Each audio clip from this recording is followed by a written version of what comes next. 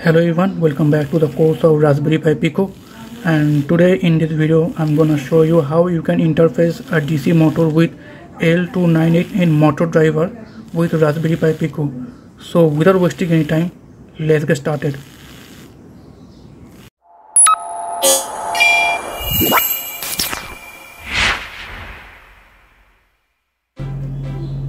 So to build this project we need few components, which is breadboard, L298N motor driver, Raspberry Pi Pico, a DC motor, some wires, and a 9-volt battery source.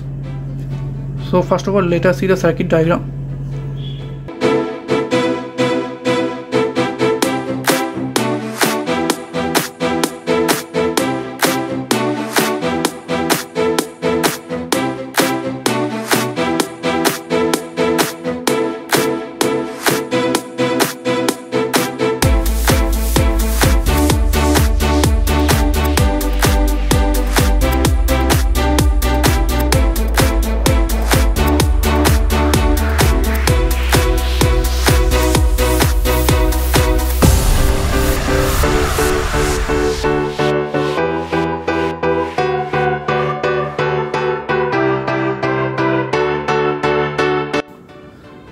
So as per the circuit diagram, I already built the prototype.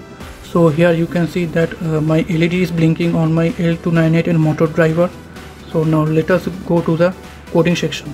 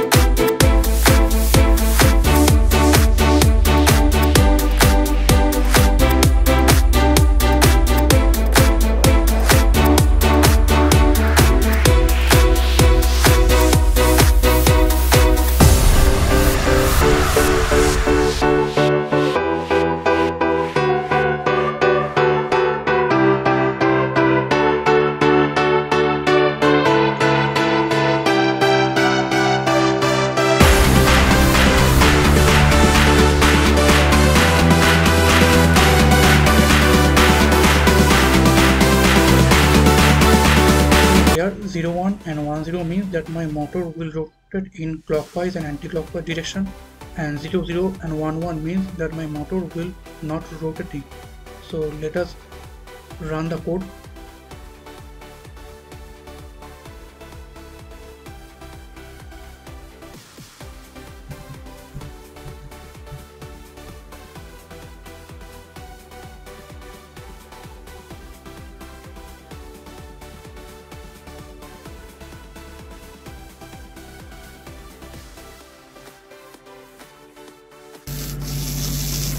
So after uploading the code, as you can see that my motor is rotating both in clockwise and anti-clockwise direction. So you can also play with the project by changing the code. So let me show you.